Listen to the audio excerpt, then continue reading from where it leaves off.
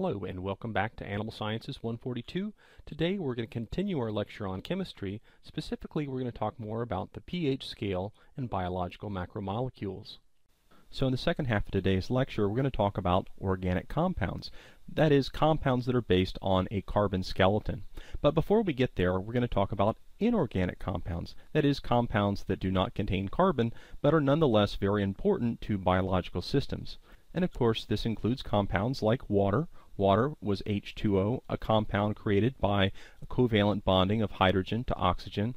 And of course, there's also the ionic compounds, or salts. Salts are basically ionic compounds that contain cations and anions that dissociate when they're placed in water. That is, the cation and the anion will break apart and circulate freely throughout the solution. All salts are also called electrolytes because they can conduct current in a solution. So an example of a salt and an electrolyte is sodium chloride. Sodium chloride is common old table salt, but when you put it in water, the sodium ions and the chloride ions dissociate and will also conduct an electrical charge. Another group of very important inorganic compounds are the acids and bases. These are also electrolytes because they dissociate in solution, but acids and bases give rise to either hydrogen ions for acids or hydroxyl ions for bases. And we'll talk about why they're so very important in just a few slides. So your textbook defines an acid as a proton donor, that is, anything that gives off a proton in solution. But you'll probably remember back to the last lecture where I said we never give up protons. If we were to have an element that gave up protons, it would in fact become a different element. And that's still true. So what we're talking about here are actually hydrogen ions. Take a look at hydrogen on the periodic table. Find it, you see that it has an atomic number of 1, which means it has 1 proton and 1 electron. And now take a look at the atomic mass. The atomic mass is still 1, meaning that we don't have any neutrons. So what happens when hydrogen gives off an electron, essentially all that's left over is a proton. And so that's what we mean when we say that acids give off protons. If you feel better about it, you can memorize that acids are things that give off hydrogen ions. And that's the definition that I'm going to stick with for the rest of the lecture. So an example of an acid can be seen below.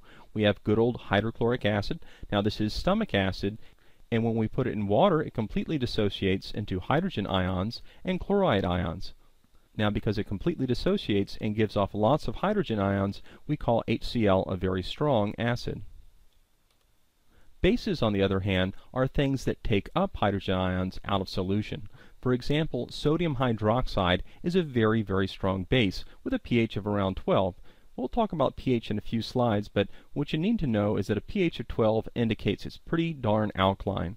And so sodium hydroxide is a very strong base that if we put in solution will scavenge up all the hydrogen ions. And when it does that, those hydrogen ions will combine with the hydroxyl ions to become water. So there's actually a name for this process, and it's called neutralization. So let's take a look at a neutralization reaction.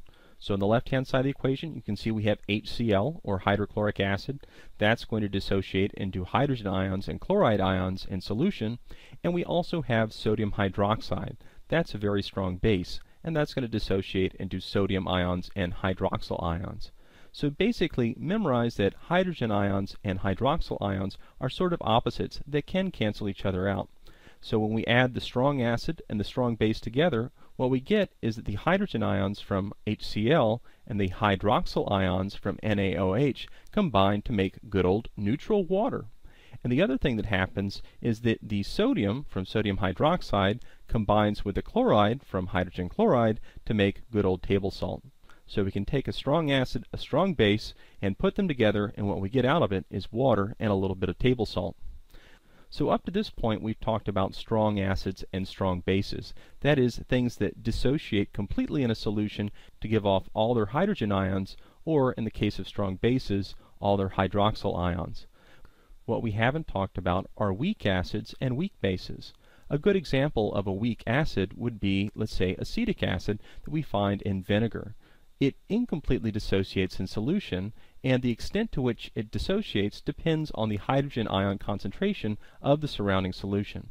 On the other hand, an example of a weak base would be sodium bicarbonate. Sodium bicarbonate, otherwise known as baking soda, dissociates incompletely in solution, and the extent to which it gives off hydroxyl ions will depend on the acidity or alkalinity of the surrounding solution. So things that are weak acids or weak bases can be very good buffers. A buffer is something that resists dramatic changes in the hydrogen ion or hydroxyl concentration of a solution. And this is very important because the body can only tolerate a very narrow range of pH or acidity. And so we have molecules like sodium bicarbonate in our bloodstream and body fluids that are there to bind up extra hydrogen ions and hydroxyl ions. So we measure the relative concentration of hydrogen ions and hydroxyl ions using something called the pH scale. The pH scale basically runs from 0 to 14 with 7 in the middle called neutral. So at a pH of 7, the number of hydrogen ions and the number of hydroxyl ions exactly balance each other. An example of a solution that would have a pH of 7 would be distilled or deionized water. This would have equal numbers of hydrogen ions as it does hydroxyl ions. Okay, think about distilled water. Is it corrosive? Can you get on your skin? Sure, you can drink it, you can do whatever, it's not going to hurt you.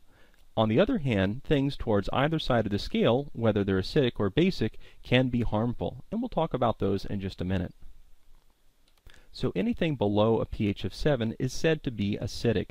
That is, it has more hydrogen ions than it does hydroxyl ions. And the relative concentration of hydrogen ions increases as we go down the scale in number. For example, something with a pH of 1 would have a lot more hydrogen ions than something with a pH of 3. On the other hand, things that are above 7 in pH would have more hydroxyl ions than they do hydrogen ions, so they would be basic or alkaline. Again, the number of hydrogen ions decreases dramatically as we move from, let's say, 7 to 14. Now that we've talked about the acidic and basic ends of the scale, we're going to look at some common examples of both acids and bases. The first of these is probably one you encounter almost every morning, and that would be good old coffee. Good old coffee has a pH of around 5, which means it has more hydrogen ions than, let's say, distilled water is. Now, coffee is acidic, but it's not dangerous, right? You can get it on your hands, you can drink it, but if you drink too much, you might get a little bit of acid reflux or indigestion. A little bit further down the pH scale, we have lemon juice. Lemon juice weighs in with a pH of 2, which means it has a lot more hydrogen ions than coffee does.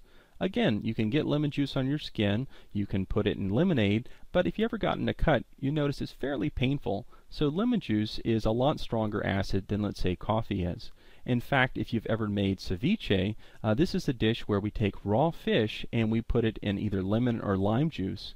And the juice in the lemon or lime will actually sort of cook the proteins in there.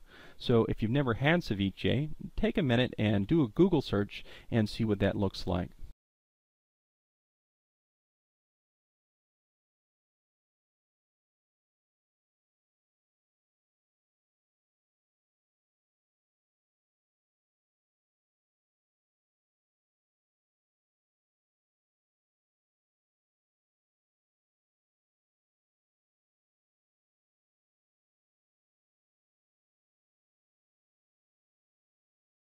Weighing in with a pH of around 9 is good old sodium bicarbonate or baking soda. Baking soda is a weak base, that is, a base that dissociates incompletely in solution, and it gives off hydroxyl ions. Now remember, what do hydroxyl ions do? Well, they bind up hydrogen ions, and so they can neutralize an acid. So baking soda is a very common weak base that we find in your house and also in your bloodstream. It's a very good buffer. That is, it resists large changes in pH by regulating the hydrogen ion and hydroxyl ion concentration in a solution. So we use sodium bicarbonate as a buffer in the hospital, and you can also use it around your house. Another example of a weak base would be Phillips milk of magnesia. Phillips milk of magnesia has a pH around 9.5 to 10, and this is a weak base, again, that is used to neutralize stomach acid in people that have an overly acidic stomach. Just like baking soda, it can be handled without gloves or anything like that because it's a weak base. It's not very corrosive. One thing you might notice about bases, though, is that in solution they tend to have a slippery feel to them, and this is characteristic of bases.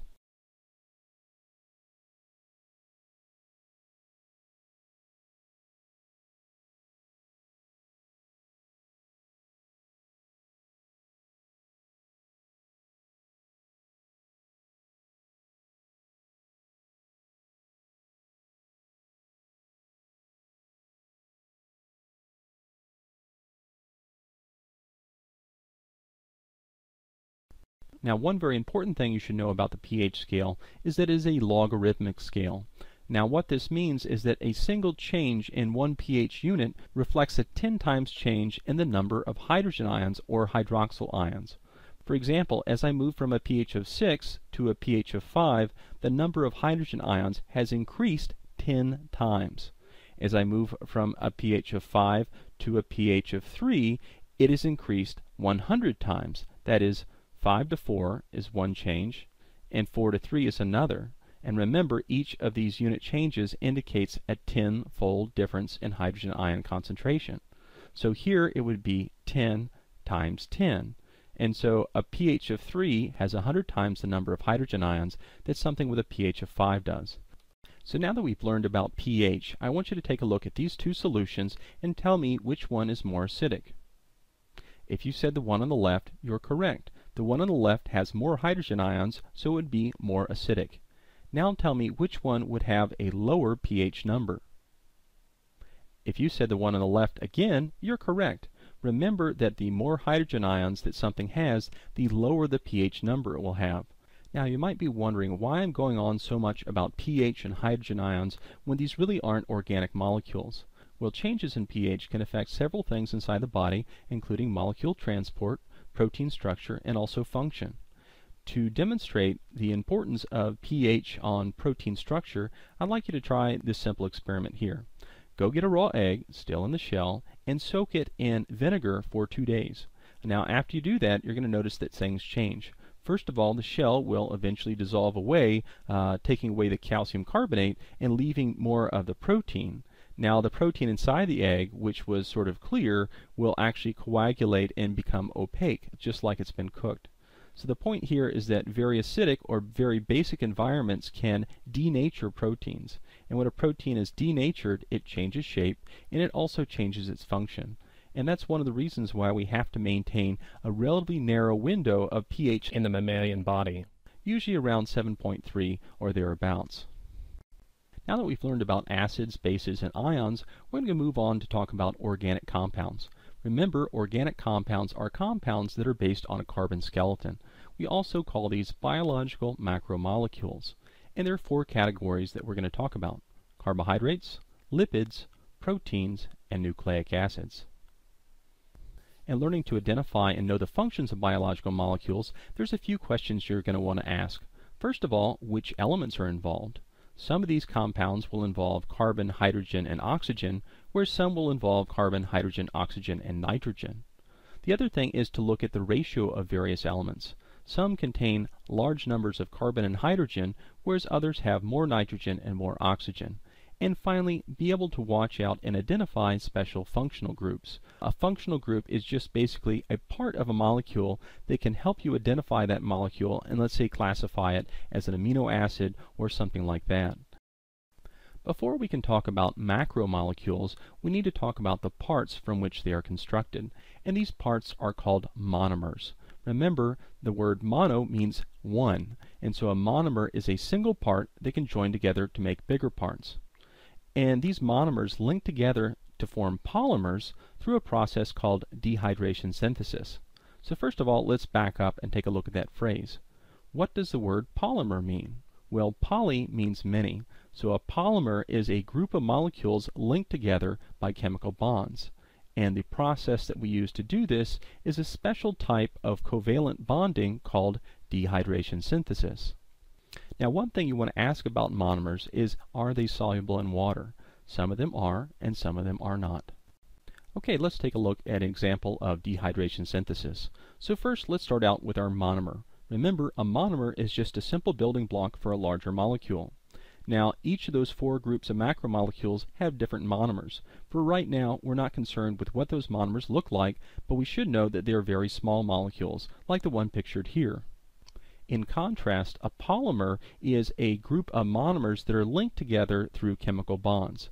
Again, the polymers for proteins and carbohydrates and fats will look very, very different, but they're all linked together in the same way. That is, their monomers are joined together covalently through the process of dehydration synthesis. So let's take a closer look at this process called dehydration synthesis. Now, what does that word seem to mean to you? Well, first let's take a look at the first word, dehydration. What does that indicate? That's right, we're going to lose some water. And the second word, synthesis, what does that mean? Well, that means we're going to make something. So dehydration synthesis is a process where we take two monomers and we link them together with covalent bonds, and in the process we lose a water molecule, and the net result is we create a polymer, a larger molecule that's been created through covalent bonding. Now you should remember back to the previous lecture and recall that reactions that combine smaller units to make a larger unit are anabolic reactions. That is, they're building reactions. And anabolic reactions usually take energy. That is, they need energy input in order to happen. Now that we've looked at a generalized example of dehydration synthesis, let's look at the real thing. So at the top of the screen you can see we have two sort of pentagon-shaped molecules. I don't expect you to know right away what these are, but I can tell you these are monosaccharides, or simple sugars. Now we can stick these two molecules together through dehydration synthesis and make a disaccharide, that is, a sugar like sucrose. And in the process of making this disaccharide, we give off a water molecule, and this is characteristic of dehydration synthesis. The opposite of dehydration synthesis is something called hydrolysis. Hydrolysis is a catabolic reaction where we take a large polymer and we break it into smaller monomers. In order to do this, however, we actually need to add a molecule of water in order to break the polymer into monomers.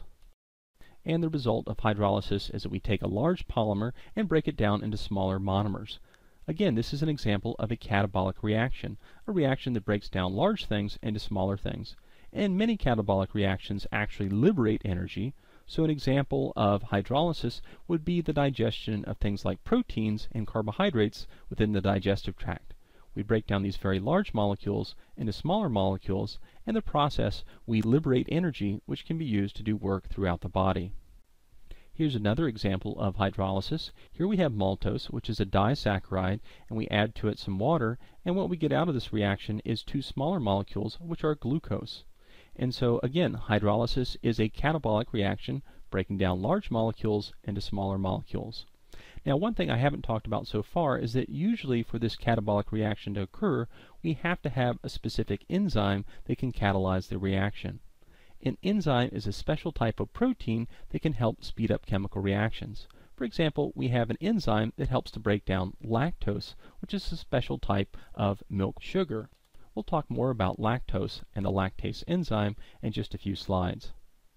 So now that we've learned about dehydration synthesis and also hydrolysis, let's go on to talk about the first group of biologic molecules called the carbohydrates. Now, carbohydrates include things such as sugars, starches, and other molecules. We find them a lot in food. For example, we can find simple sugar in things like Pepsi Cola, and we can find starches in things like potatoes and potato chips. The elements involved here are carbon, hydrogen, and oxygen, and this is why they are called carbohydrates. Now, most carbohydrates that are obtained through the diet are actually derived from photosynthesis. That is, they're derived from plants that use sunlight to make carbohydrates. The monomers for carbohydrates are called monosaccharides, and the polymers are called polysaccharides.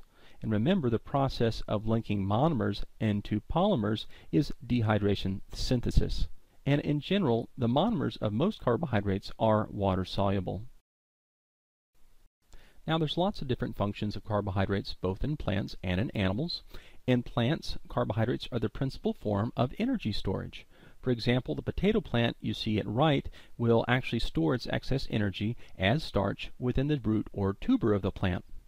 Some plants also store energy as sugar. For example, if you take a look at a mango tree, the sugars in the mangoes are a form of energy storage.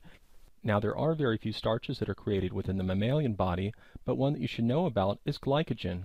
Glycogen is a starch or polysaccharide created by linking lots of individual glucose molecules together. And glycogen is a very important energy storage form within both the liver and the skeletal muscle. Another use for carbohydrates in both plants and animals is as structural components. For example, cellulose is a specific type of polysaccharide that's found in woody material. And that's what makes trees and other lignified plants hard and able to grow very, very tall because of this very hard cellulose. Another type of structural components found not in plants but found in some insects and crustaceans is something called chitin. Chitin, again, is a polysaccharide that forms the outer skeleton or exoskeleton of things like locusts, bees, and even things like shrimp and lobsters. So we said before that the monomers of carbohydrates are called monosaccharides. Remember, mono meaning one, and saccharide meaning sugar. So simple sugars is what we have here. So here's two examples of simple sugars, glucose and fructose. Now they're almost identical. I'm not going to make you be able to distinguish these on the exam, but you should be able to look at either one of those and say, well, that looks like a monosaccharide to me. We have carbon, we have hydrogen, and we have oxygen, and we also have something that has 1, 2, 3, 4, 5, 6 carbons, so it's probably a monosaccharide. So glucose is probably the most important monosaccharide in the body. If you know anything about blood sugar, you know that we have to have a certain level of glucose in the blood to keep the brain running properly. On the other hand, disaccharides are two monosaccharides which are linked together through covalent bonding. So here's some disaccharides you've probably heard about. Starting at the bottom, we can see sucrose. Sucrose is actually created through the covalent bonding of glucose to fructose, and this gives us sucrose, otherwise known as table sugar. Above that, we have another disaccharide, maltose, and above that, a third one which you've probably heard of called lactose. Where do you think we find lactose? If you said milk, you're correct. Lactose is a special type of sugar found in milk and other dairy products, and it's created through the covalent bonding of glucose and galactose. So moving on from disaccharides, we're going to look at polysaccharides. Polysaccharides are made up of several different monosaccharides linked together by covalent bonds. And so starch is a common example of a polysaccharide. Where do we find starch in the house? Well, we find starch in potatoes, we find starch in breads, and we find starch in other complex carbohydrates. Now remember that all starches are in fact derived from plant sources, but we do have one important polysaccharide within the human body, and that is called glycogen. Remember, glycogen is a polysaccharide which is a storage form of energy found both in the muscles and the liver. Our next group of biological macromolecules are known collectively as lipids. Now lipids include things like oils, fats, waxes, phospholipids, and also steroids. Just like carbohydrates, we have the elements carbon, hydrogen, and oxygen involved here, but we have a lot more repeating carbon and hydrogen chains. And some lipids have phosphorus and nitrogen as well. Now one thing you should know about lipids is that for the most part, the monomers and polymers are both water insoluble. That is, they don't mix readily with water. For example, if you've ever made, let's say, salad dressing out of using a little bit of oil and a little bit of vinegar, which contains mainly water, you can shake those up and make an emulsion for a very short period of time, but over time that oil will separate from the water. So lipids and water do not mix. Now lipids have several very important functions in the body, and one of these is for energy storage. Lipids, for example fat, stores a tremendous amount of energy.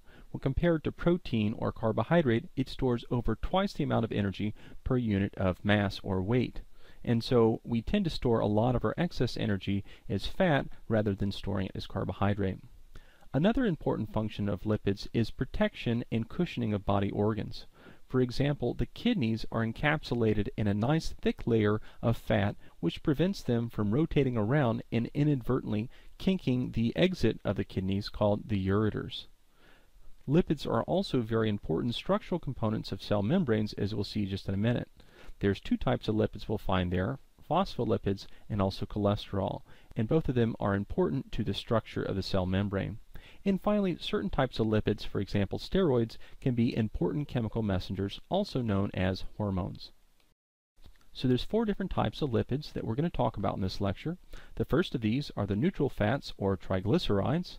Then we have the phospholipids, the steroids, and also the eicosanoids. So let's start with the triglyceride. As the name implies, we have three of something and one of the other thing. And what we have three of is three fatty acid tails linked together on a glycerol backbone. So at the left side of the screen, you see the glycerol. At the right side of the screen, you see we're adding one of the fatty acid tails. And we do this through the process of, that's right, dehydration synthesis. So once we've added another two fatty acid tails, we'll now have a functional triglyceride. Now triglycerides are probably the most common type of lipid that you're going to come across. That is, we find them in our diet. For example, if you get a pack of potato chips and you look on back and see that it has 5 grams of fat, Well, that fat is going to be in the form of triglyceride. And there's two different types of triglycerides, the saturated fats and the unsaturated fats. Now, saturated fats or saturated triglycerides are named as such because they are saturated with as much hydrogen as they can have. Remember that I said in the last lecture that carbon is a unique type of element and that it can bind with up to 4 different atoms. And that's exactly what's happening here. Each of the carbons in the 3 of the fatty acid tails is bound to 4 other atoms. And what this means is that the hydrocarbon tails are saturated with as much hydrogen as they can have. As a result, the tails tend to be very straight and they tend to stack very closely together. And this tends to make saturated fats solid at room temperature. Now, because they're solid at room temperature, they tend to be, 1, very tasty, num-num, and they also tend to cause heart disease. That's because once we eat these fats, they sometimes settle out in the bloodstream and can literally block an artery or arteriole, thereby compromising the blood flow to the heart. So examples of saturated fats include most animal-derived fats. That is things like cheese and butter and steak. On the other hand, unsaturated triglycerides or unsaturated fats tend to have carbon-carbon double bonds within the fatty acid tails. And as a result of having these carbon-carbon double bonds, we don't have as many hydrogens as we could. For example, let's take a look at these carbons right here. You can see that each of these carbons is bound to 3 other atoms, but it could be bound to 4. But as a result of having carbon-carbon double bonds, we have 1 less hydrogen that we can bind to. Now, not binding to this extra hydrogen creates a unique morphology in the molecule. Even though it's drawn straight here, the unsaturated fats actually tend to have a more 3-dimensional shape and be a little bit more kinky. As a result, they don't tend to stack together quite as neatly, so they tend to be liquid at room temperature. So examples of unsaturated fats are most oils and plant fats. For example, Wesson oil or corn oil, anything that's liquid at room temperature is a good example of an unsaturated fat. Our next group of lipids are called the phospholipids. Now, unlike triglycerides, phospholipids only have 2 fatty acid tails. And these fatty acid tails are hydrophobic. Like normal fats, they don't like water. On the other hand, if we take a look at the head of a phospholipid, it has phosphorus in there, and so the head tends to be hydrophilic, that is, water-loving. And so we have this one lipid molecule that has 2 different properties. The tails don't like water, and the head does like water. Now, these dynamic properties of the phospholipids makes them very good at making up the cell membrane. The cell membrane, as it turns out, is made up mainly of phospholipids, and these phospholipids are organized into a bilayer. That is, we have the heads facing out on the outside of the cell, and the heads facing in on the inside of the cell. Remember, what do the heads like? Well, the heads like water. And as it turns out, cells have plenty of water inside the cell, and also plenty of water outside the cell. We call that extracellular fluid. And so the heads tend to gravitate towards that water, and what happens with the tails is the tails are basically pointing inward, trying to limit as much water as possible from that cell membrane. Our next group of lipids are called steroids. Steroids are a group of lipids composed of 4 interconnected rings. Now look at these rings and remember that at each corner of the ring we have a carbon atom. So you don't have to be able to recognize or draw a steroid molecule, but what you do need to understand is that steroid molecules are made up of 4 interconnected carbon rings. Now, like other fats, steroids are fat soluble. That is, we can dissolve a cholesterol molecule in another lipid molecule. And that's something we should know for fats in general, is that like dissolves like. For example, you can take a triglyceride like butter and dissolve it in another triglyceride like olive oil. So fats can dissolve fats, but water cannot dissolve fat, and neither can protein nor carbohydrate dissolve fat. Now, the other thing about steroids is that many are hormones. And remember, hormones are a special type of chemical messengers produced by endocrine tissues throughout the body. Now, the most common type of steroid that we're going to talk about is the molecule cholesterol. Cholesterol is important in cell membranes, but you probably also know that it's important in the diet. Cholesterol is a type of lipid that, if you get too much of it, can put you at risk for heart disease. And so things like eggs and shellfish and saturated fats tend to be associated with higher than normal levels of cholesterol. And so we tend to want to reduce the cholesterol in our body. Now, one of the reasons that your body manufactures cholesterol is that it is also the basis of other molecules in the body. For example, cholesterol is the base molecule for the hormone estrogen, produced by females, and also for the hormone testosterone, produced by males. And in fact, you can see that these hormones are almost identical, that there's just a few carbons difference between estrogen, what we think of as a female sex hormone, and testosterone, which is a male sex hormone. Now, our last group of lipid molecules are called eicosanoids. Eicosanoids are derived from a 20-carbon fatty acid chain called arachidonic acid. And eicosanoids include things like prostaglandins and leukotrienes. Now, prostaglandins and leukotrienes have several different important functions in the body. For example, they help with blood clotting, with blood pressure maintenance, and they're also potent mediators of inflammation. For example, when tissues are damaged through physical injury, they tend to release lots of fatty acids, and these fatty acids are converted into prostaglandins, which causes inflammation. Now, inflammation is a normal part of the repair process. It brings more blood to the tissues, it also brings more raw materials, and helps to wash out potential pathogens. On the other hand, inflammation can also be quite painful. And so we've devised several types of drugs that will block the synthesis of prostaglandins from arachidonic acid and therefore block the pain. And these drugs are called NSAIDs, or non-steroidal anti-inflammatory drugs. These include things like aspirin, meloxicam, ibuprofen, and others. So a lot of the over-the-counter painkillers that we take are in fact NSAIDs that block the synthesis of prostaglandins from arachidonic acid. Okay, our next group of macromolecules are the proteins. Now, like carbohydrates and fats, proteins contain carbon, hydrogen, and oxygen, but here's something new. They also contain lots of nitrogen. And so nitrogen is a particular element that tends to be found mainly in proteins. The monomers for proteins are amino acids, and the polymers are called polypeptides. Now, several polypeptides can link together to form a functional protein. Now, generally, the amino acids will be water-soluble, but the larger proteins may not be water-soluble.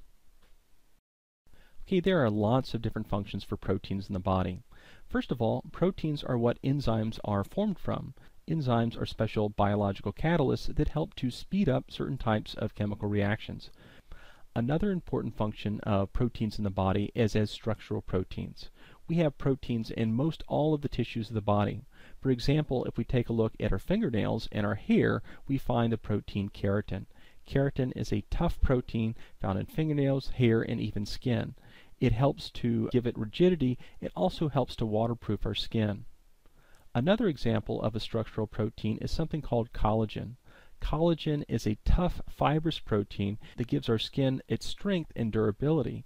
It also helps to hold all the calcium together in our bones. So we find it in skin, we find it in bones, and we find it in Jell-O.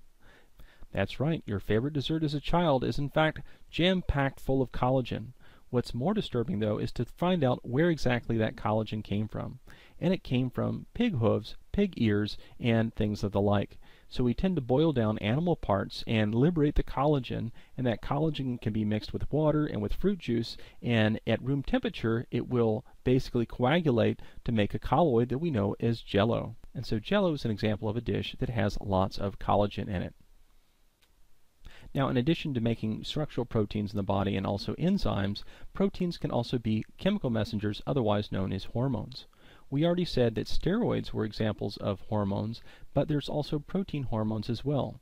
For example, the hormone insulin is actually an amino acid or protein hormone. Another function of proteins is that they serve for antibodies. Antibodies are special defense molecules that are made by the white blood cells of the body, and they help to eliminate certain types of pathogens from the body. We'll talk more about hormones and antibodies next semester. Now remember, proteins are created from the monomers, which are known as amino acids. Amino acids have three distinct functional groups that can help you identify amino acids and distinguish them from other molecules in the body. The first of these functional groups is called a carboxylic acid group, that is COOH. Another distinctive functional group in an amino acid is the amine group. An amine group contains NH2. And remember, N is nitrogen and H is hydrogen. And we already said that amino acids and proteins contain lots and lots of nitrogen. Thus far, it's really been the only compound that we've looked at that contains significant amounts of nitrogen. So if you happen to see a molecule that has nitrogen in it, you want to start thinking, is that molecule an amino acid, a polypeptide, or a protein? Now the third functional group that we find in proteins is something called the R group. And I want you to think of R as meaning the rest of the molecule, because the R group can be very variable. There's 20 different types of R groups that go along with the different types of amino acids. And so you don't have to recognize and be able to distinguish these amino acids, but you do have to recognize what part is the carboxylic acid group, which part is the amine group, and which part is the R group. So here's a diagram of what an actual amino acid would look like. So first of all, we have our central carbon in the very middle of the molecule. To the left of that, we can see our amino group, which contains the NH2, and then we can see on the right-hand side of the molecule the carboxylic acid group, or the COOH. Now, attached to that central carbon, we also have the rest of the molecule, the R group. So just like other biological monomers, amino acids are linked together by dehydration synthesis to make polypeptides. So a polypeptide is created through the covalent bonding of 3 or more amino acids. If the polypeptide contains 50 or more amino acids, it may in fact be called a complete protein, but you should know that most proteins are in fact very large macromolecules which may contain up to 10,000 amino acids. Now, as we said in the last slide, most complete proteins tend to be very large macromolecules composed of hundreds, if not thousands, of amino acids. And so as a result, proteins tend to have 3 or 4 different levels of structure. The first of these levels of structure is called the primary structure. And the primary structure of a protein is determined by the sequence of amino acids. The next level of structure is called the secondary structure. The secondary structure is determined by special folding or bending that happens as a result of hydrogen bonding between adjacent amino and carboxylic acid groups. As a result of this hydrogen bonding, we get 2 types of morphologies, something called an alpha helix, as you see here, or we can also get a different morphology called a beta-pleated sheet. Now, in most cases, this secondary structure is going to continue folding, that is through the formation of both covalent bonds and also hydrogen bonds. In this case, we're going to get something called the tertiary structure. The tertiary structure tends to give the protein a compact ball-like or globular anatomy.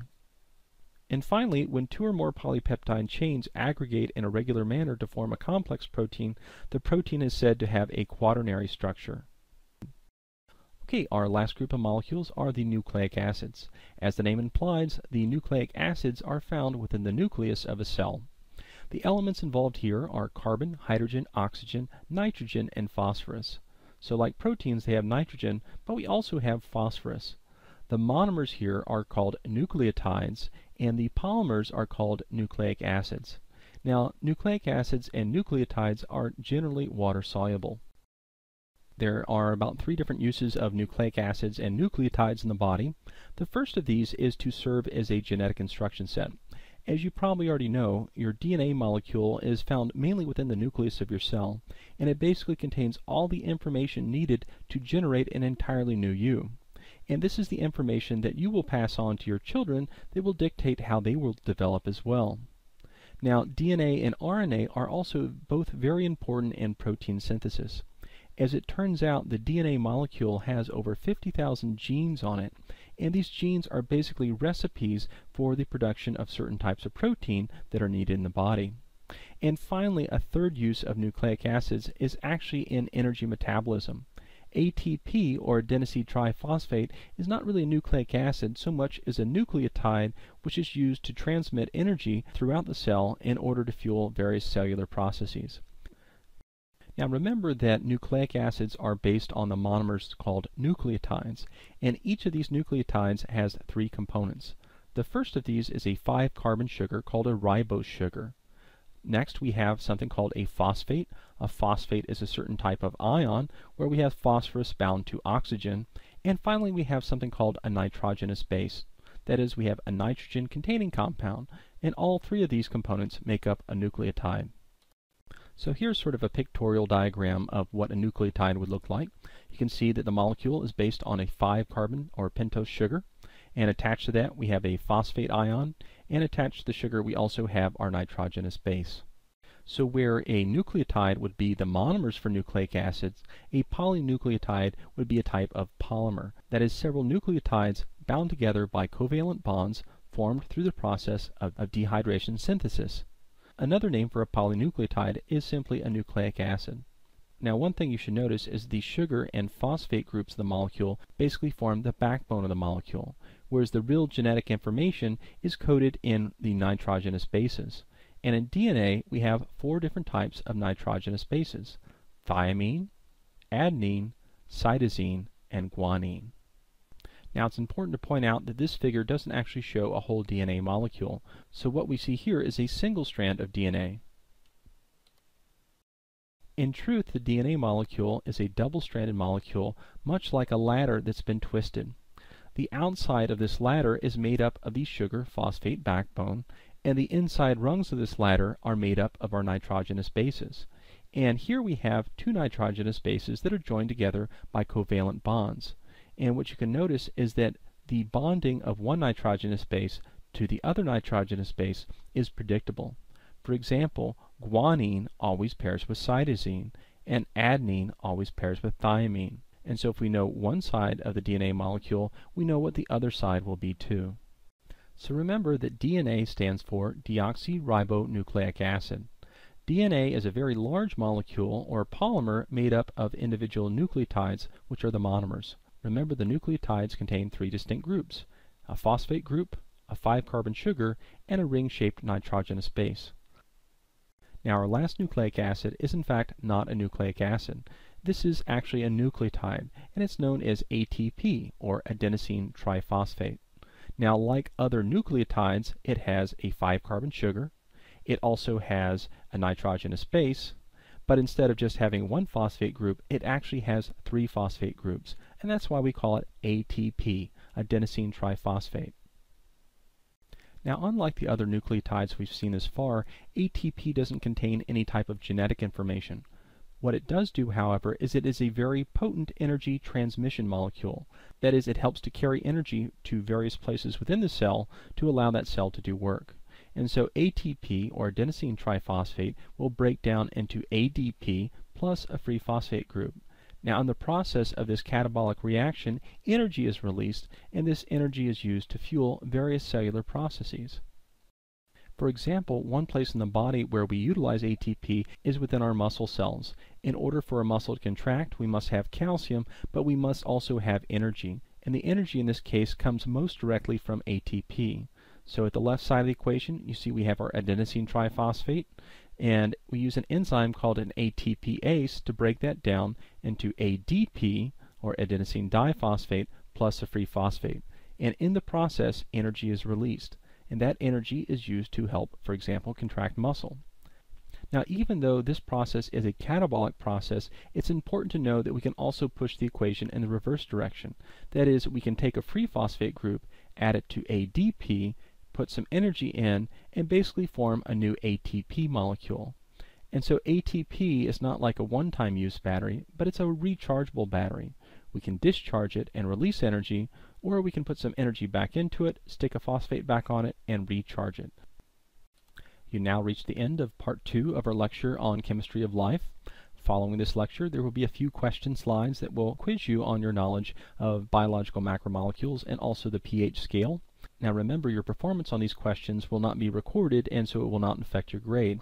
However, if you score less than 70% on these questions, I suggest you go back and review this lecture again.